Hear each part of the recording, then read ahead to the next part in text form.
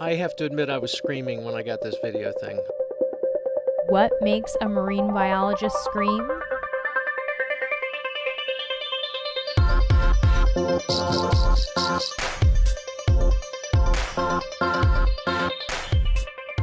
Roger Hanlon captured this about 10 years ago. He was doing a study in the Caribbean and he'd been following this octopus for about an hour. When it crept behind the rock and went into camouflage mode, he jammed the camera down right in its face, so to speak, prompting it to go from camouflage to a startle defense. Blanching white very quickly. And then inking him. But I followed the animal and finished the dive, and I popped to the surface. It was only about 5 feet deep, and I screamed bloody murder, and they thought I was having a dive accident. When actually he was having... It was a eureka moment, there's no doubt about it. And that's because Hanlon is trying to understand just how camouflage works in cephalopods. Yes, cephalopods, squid, octopus, and cuttlefish. They are masters of optical illusion. They are the animals best known to go anywhere in camouflage. No animal comes even close to the speed and diversity of appearances of this animal. And they have a few tricks at their disposal. Octopus and cuttlefish can change their skin texture. This is the only animal group we know of that has fine control of its skin to create the bumpiness. And they match their skin dimensionality by sight, not by touch, which is a vexing visual perception question. And of course, they change color. So here's an octopus doing what we call the moving rock trick. I'm a rock, I'm a rock. Now watch this.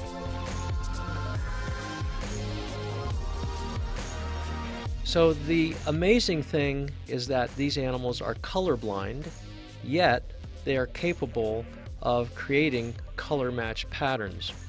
But we don't know how. But of course Hanlon would like to. And one way he's studying this is by looking closely at squid skin. That's what you're seeing here. These are super close-up images of live unanesthetized squid.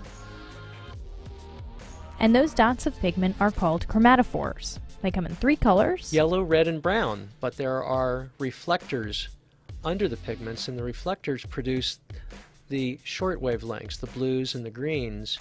And as you can see, the chromatophores can change shape to change the predominant skin color. Each one of those little spots on there can expand up to 15 times its diameter. And these chromatophores seem to be twitching all the time. They camouflage all night long. They don't sleep as far as we know. That's because cephalopods, with their squishy bodies, rely on camouflage as their main protection from predators. But of course, camouflage is not just color, it's also pattern. This is one of Hanlon's major hypotheses. We found only 3 to 4 basic pattern templates that they use to achieve all this camouflage. So there's uniform. By uniform, we mean that there's little or no contrast in the pattern. There's mottle. Mottle is small-scale light and dark splotches. And disruptive, and the idea there is to interfere with the recognition of what the animal is. Based on lab studies, Hanlon says that the animals flash particular patterns based on a few visual cues they encounter in the environment.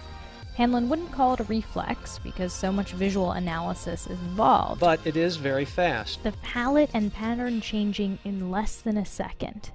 But just why these patterns work is still kind of a mystery. Let's take the octopus video again. Hanlon analyzed this video frame by frame, but he can't tell you why you don't see the animal. We can't find any true statistical matches, whether it's brightness, color, between the animal and the background. So camouflage is not looking exactly like the background. Camouflage just means fooling whatever's looking at you. Which suggests we're behind the 8 ball, as it were, if we think the world looks like how we see it. There's much more information there, and other animals see it very differently. For Science Friday, I'm Flora Lichtman.